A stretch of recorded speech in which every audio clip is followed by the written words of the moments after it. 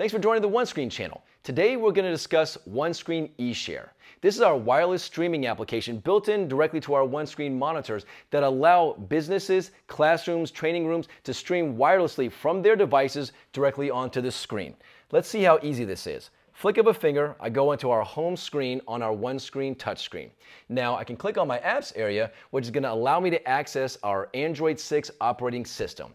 Now you'll notice here we have our eShare app. By clicking on that guy, it's going to take us right to where we want to be. Now, the way in which this works is our monitor has to be on the same network as the devices that are streaming. So the other nice part here is that we actually have a built-in mobile hotspot, which will work great for this application. So then the devices just connect to that built-in mobile hotspot. Now let's see how easy this can be. Now this can be done with smartphones, tablets, laptops, and Chromebooks. And if you're going to do it from a tablet or a smartphone, you're actually going to go ahead and download the eShare app. If you're doing it from a Chromebook or a laptop, you're going to go to your web browser and input your IP address. Now I have the eShare app open, and all I have to do is click on the mirroring application, and it's going to go ahead and pop up on the screen for me.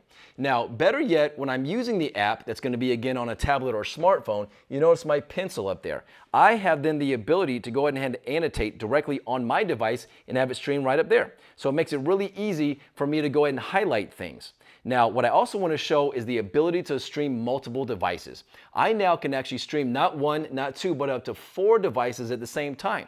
So if I have a colleague in here who happens to have a Chromebook, they can stream directly onto the screen. It's going to split the screen in half, as it's doing right now.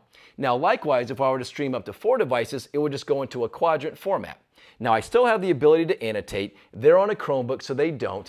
But the best part here is as the presenter or the teacher, I can actually go ahead, click on my annotation tool within OneScreen and actually annotate directly on top of this, highlight things, make notes on it, and actually have that ability to enhance that presentation. It's not going to go back onto my device, as it's not going to be a collaborative application, but I'm able to annotate directly on top of any input.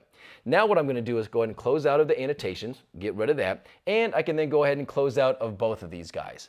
Now, another application that we can take advantage of is the ability to mirror the screen. So instead of pushing content from here up onto the screen, I'm going to actually take the content and get it onto my device by clicking on the TV mirror. And now you can see I have this guy right here mirroring the exact same information up there. And I can also take control of that if I wanted to as well.